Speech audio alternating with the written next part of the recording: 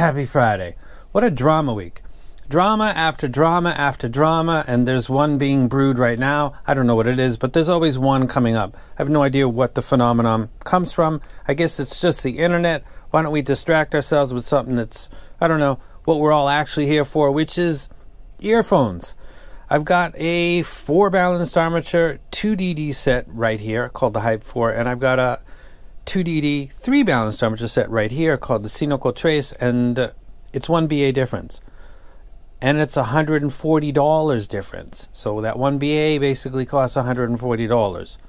Break it down, that's what it is.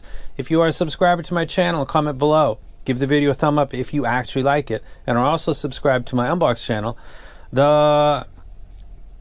I think it's this one or the other one that I didn't mention will be going out to somebody comments below. I have caught up to all of the, basically this weekend the final people will be caught up to, and I can start to move. That's why there's been a pause, so that a bunch of people aren't waiting, because this stuff takes time. So there's that. Good luck to somebody that might want to win that, because it's as you'll see, a very good set. Let's take a look at the frequency graph and keep in mind what I just said in the prior video. These are obviously very misleading, or oftentimes very misleading. This is about as good as it gets, because this is a single mic, mine, measuring 2 different earphones and uploaded to my database. So whatever variations there are for the mic are applied to both of these measurements. When you start to compare other people's squigs, you got one layer down, and when you copy paste and line things up, you get far away from it having any value whatsoever. Having said that, looking at this, you would take away maybe that this seems like it's got more mid-bass. And like I said in the prior video, that one set that looked like it had more bass actually doesn't to the ear. This set does actually sound like it's got what that graph is indicating, which is more mid-bass. And that would play out with stuff like Big Boy Kill Jill, with 4-string bass guitars. It does not impact vocals like Chris Cornell, Charles Bradley, the girl that does the cover of Blondie, I swear Nina Shalane. I'll get it correct sometime, but hopefully I'll give her credit down below. If I don't, please remind me too. She does a brilliant cover of Blondie's Heart of Glass. Really, really, really cool. Sans the kind of goofy dudes dancing in the crowd like they were plants. That's like distracting. She's beautiful and she sings really, really well. But she sounds great on this set, even though it's got the elevated low frequency. So the challenge here with these 2 sets is, can I pick out where that BA is not, or where it is, in that the mids sound better because it's got 1 extra BA? We're talking about frequency response graphs and how they can be grossly overstated.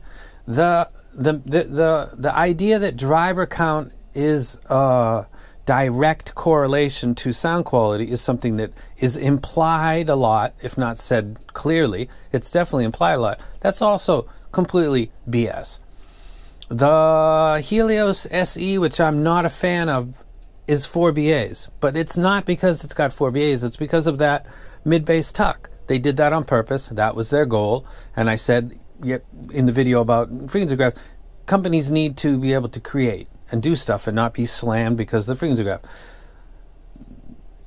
However, with that particular set, my only issue was that it lacked some energy with kick bass and 4-string bass guitars, and it did impact male vocals a little bit.